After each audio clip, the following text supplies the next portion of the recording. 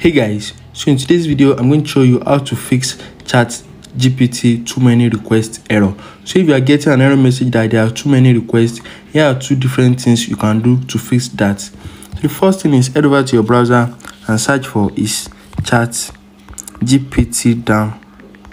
So you need to check if there is a problem with the app. So can you see, check back with us for the latest updates. So Chat GPT status is operational.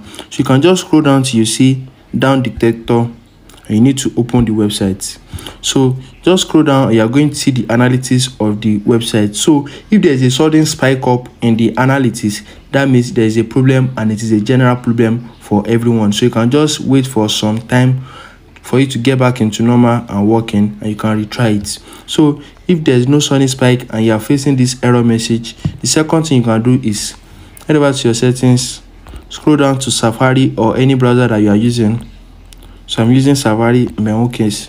So once you click on Safari, you need to scroll down till you see clear history and website data. So this is going to clear all the cookies and cache of your browser, and this can affect the error message that you get. So if you clear everything, it's going to make your Chat GPT to work back normally. So if you have any question, drop it in the comments down below, and don't forget to like, share and subscribe to my channel.